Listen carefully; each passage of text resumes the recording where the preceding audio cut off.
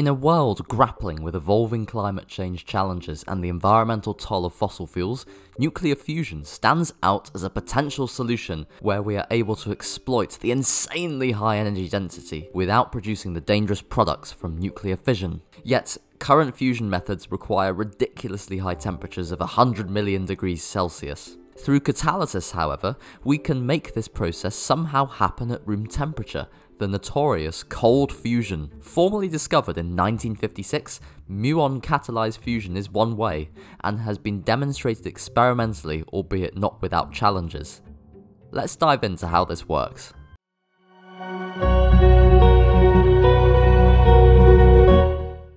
Starting first with fusion, the process powering the stars relies on being able to force two smaller nuclei together against the Coulomb repulsion of the nuclei to make a bigger nucleus, and releasing energy in the process. Hydrogen features in the most promising fusion reactions owing to its small size, low nuclear charge, and general abundance.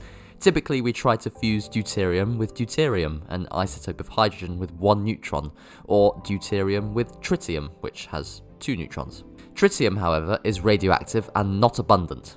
Given the high energy needed to force even these nuclei together, we can consider catalyzed fusion, like Muon Catalyzed Fusion. Muons are subatomic particles 207 times heavier than the electron. The process involves replacing electrons in certain atoms with muons, forming muonic atoms. With muons' greater mass, Newton's law of gravitation correctly predicts that muons orbit to the nucleus much more closely, roughly 200 times closer. Muonic deuterium, therefore, has a smaller electron cloud than ordinary deuterium, allowing the fusing atoms to get closer together, lowering the Coulomb barrier. This means the attractive, short-ranged, strong nuclear force can overpower the repulsive electrostatic force at normal conditions, like at room temperature. After fusion, the muon is released, allowing it to catalyze many more fusions. This might all sound good, but there are a number of technical issues, like the short lifetime of muons, about 2.2 microseconds, so they need to catalyze fusion reactions quickly before they decay. Muons can also get stuck to the helium nucleus product, disabling the muon. This limits the amount of fusions a given muon can effectively catalyze to around 150 before it gets stuck or decays. This in turn gives 2.7 gigaelectronvolts of energy generated per muon catalyst. Whilst numbers vary, it takes around 5 to 10 gigaelectronvolts to produce a muon, hence reaching break-even, let alone an energy gain for commercial power production, is tricky. This is the other technical issue. Producing and maintaining enough muons in the fusion chamber for effective catalysis is energy intensive. Muons are typically made via high energy particle accelerators, making mesons, like pions and kaons, which decay into muons, albeit with potentially low yield and high energy inefficiency from numerous inelastic collisions.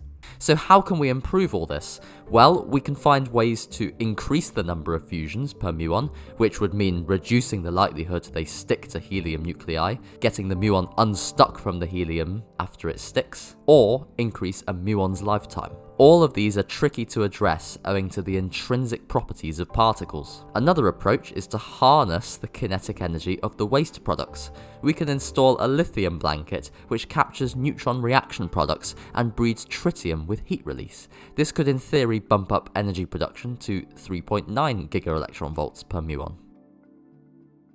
Alternatively, we can reduce the energy needed to create a muon through technological intervention. This has all been probed to limited degrees of success over the past 70 years. Of course, if all this is hypothetically solved and a sizable net energy gain is economically produced, we could be in business.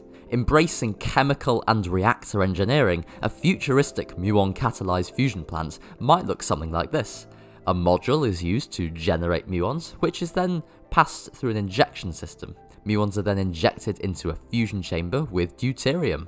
The deuterium can come from water, which contains a small amount of heavy water, D2O, and this can be separated via isotopic exchange or distillation, followed by electrolysis. Following nuclear fusion at room temperature, the tremendous amount of energy released is captured by a heat exchanger, after which it can be interconverted into a more convenient energy form. The usual safety and control systems would be set up around the plant too. So whilst Muon Catalyzed Fusion has been demonstrated, it will not probably be powering up the grid in the near future. The prospect, though, of a clean, high energy density energy generation technology at normal conditions enabled by muons remains highly exciting, especially in the rundown to 2050 net zero. If you enjoyed the video or learnt something interesting, please don't forget to share, subscribe, and sign up to Chemify's mailing list on the website.